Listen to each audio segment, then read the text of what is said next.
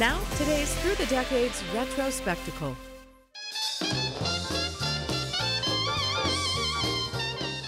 The romance of the 1920s, a time when Hollywood exploded, flappers danced, and jazz soared. American culture hit new heights, some higher than others.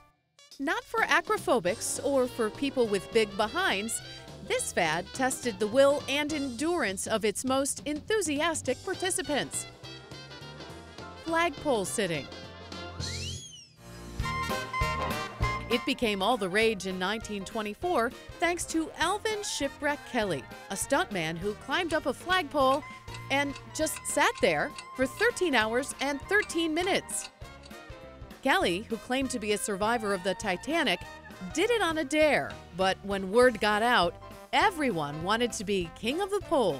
Trying to cash in on the new fad and set records, Baltimore became the unofficial flagpole-sitting capital in 1929, with 20 kids attempting it in 1 week alone. Usually, there'd be a little platform for support. Food would be sent up by rope, and flagpole sitting became the new spectator sport. Cosmopolitan magazine had a name for it too, calling the new fad competitive imbecility. Kelly, known as the premier flagpole sitter, was hired to sit all across the country.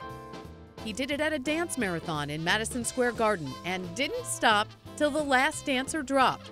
He even sat during thunderstorms.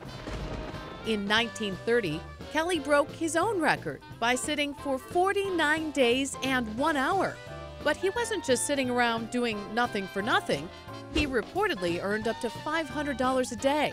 That's about $7 grand a day when you adjust it for inflation.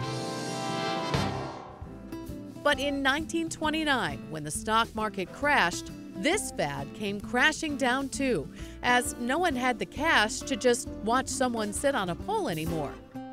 In 1939, to promote National Donut Dunking Week, Kelly brought back the fad, only this time he flag sat with a twist, doing a handstand all the while scarfing down 13 donuts. No word on how he took his coffee.